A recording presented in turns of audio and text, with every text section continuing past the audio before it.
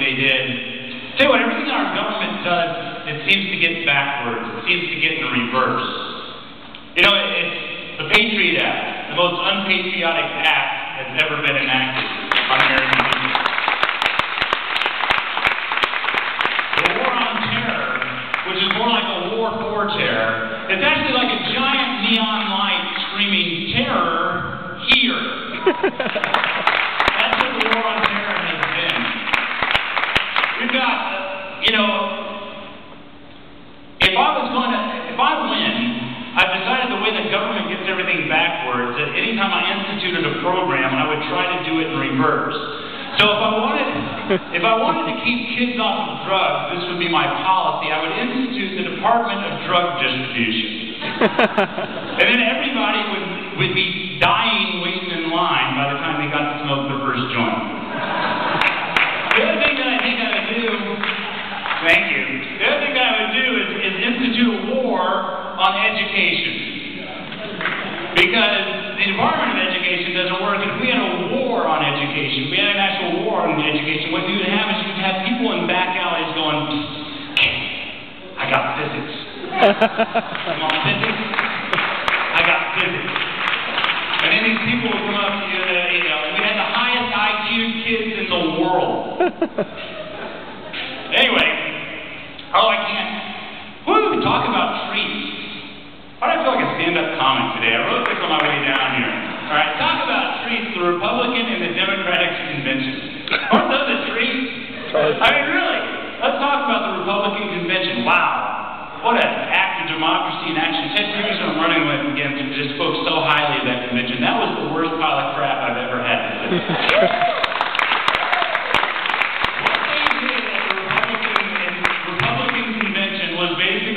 Ron Paul people, Tea Party people, Liberty people, anybody that believes that you will ever do anything as a grassroots, go screw yourself. Yeah. That's what they said. Go screw yourself. I mean, you can try as you might, you can do what you will, you can try to organize people, you can do whatever you will, but when you get here, when you get to convention, go screw yourself. Because we're not having any of that. We've got establishment candidates that need to get elected. And we need your grassroots candidates out of the way. And that's the kind of thing that they're going to pull every time. And I think that if we were ever going to see something happen for a grassroots movement, now is the time that we're going to see it. A lot of people hassled the Libertarian Party because in Vegas, there was all this confusion going on after some big votes. Remember, Gary? Big votes, they had all this confusion, and all these people had to stand up, and then everybody was, oh, it's so confusing. You know what that was? That was us counting people's heads.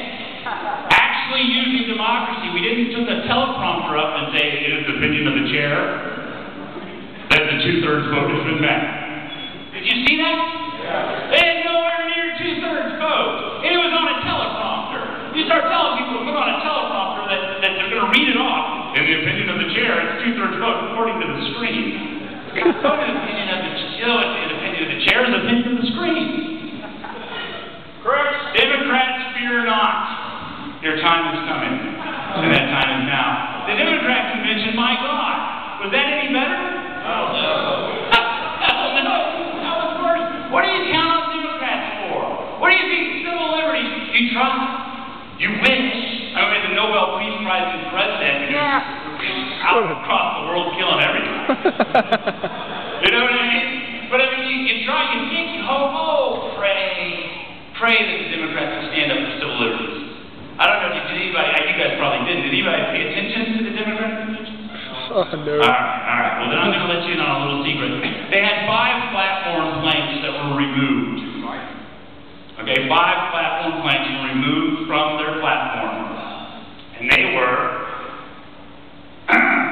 indefinite detention, they had a plaque on there for that, warrantless wire surveillance in the Patriot Act, Gitmo, racial profiling, and torture. And then I forgot, they had one more plank, and that plank was whether Israel or whether Jerusalem will be the capital of Israel. You had the God plank too. and some sort of God plank. But here's the funny thing. You know, the media, you think the media is going to help you. The media is going to stand on your side. You know, that's what that's what freedom of speech is all about. That's what freedom of the press is about. Because the media gets a hold of something like this, and then they don't let it stand. They wouldn't let it stand if they would remove the Constitution from their platform completely. Civil liberties is what these guys always stand for. Right? Well, now, the media, CNN, Fox, MSNBC, all covered the idea that they had removed Jerusalem as the capital of Israel from their platform, and not one word about the Constitution being shredded.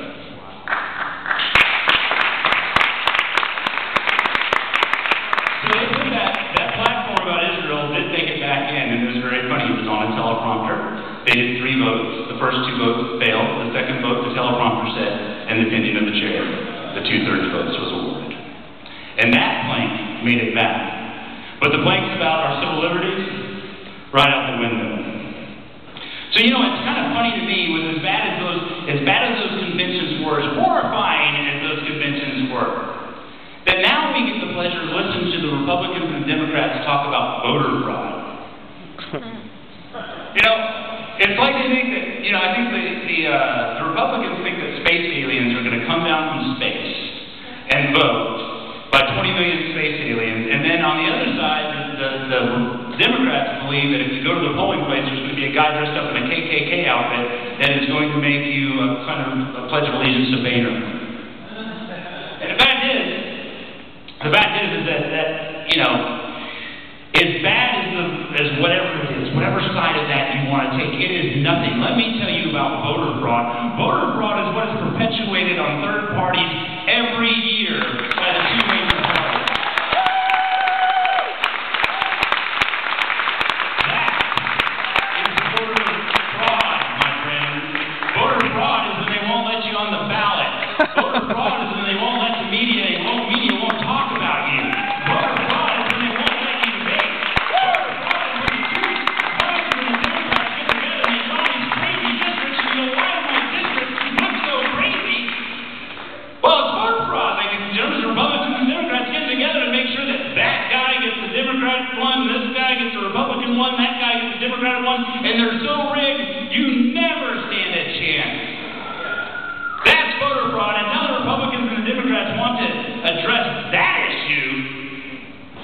They go screw themselves.